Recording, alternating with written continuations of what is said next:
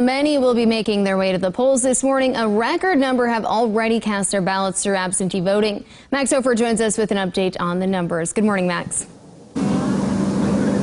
Good morning, Sophie. That's right. I'm live here at one of the polling locations in Sioux Falls, just off 57th in Minnesota, where I'm joined by two voters. We have Cynthia and her daughter Grace. Now, general election excitement. What's going through your minds right now, you guys? Well, I just feel like it's important to get out there and vote and make your voice count.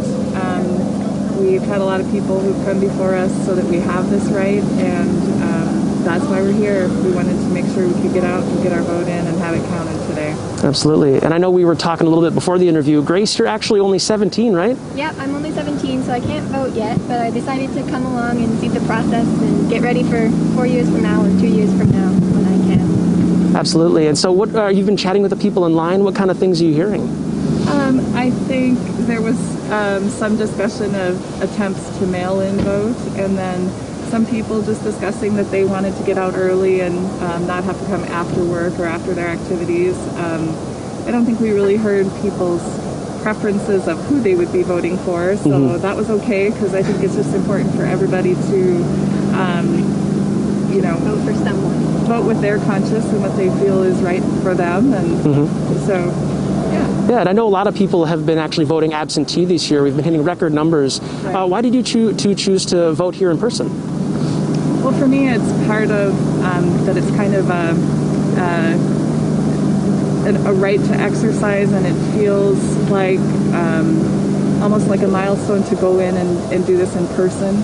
I also was a little bit concerned about some of the suggestions that mail-in ballots wouldn't be valid or safe or legitimate, and so I just wanted to show up in person. And early voting in person was just a little bit difficult to arrange with work hours. So for sure, and I know there's still a lot of people who haven't voted yet. Why is it important to do this today? Well, I think, again, just to make your voice heard and exercise that right that so many people who have come before have fought for us. It wasn't that long ago, in general, women didn't even have the right to vote, or people of certain races didn't have the right to vote. So I think it's important that everybody take advantage of what people ahead of us fought for.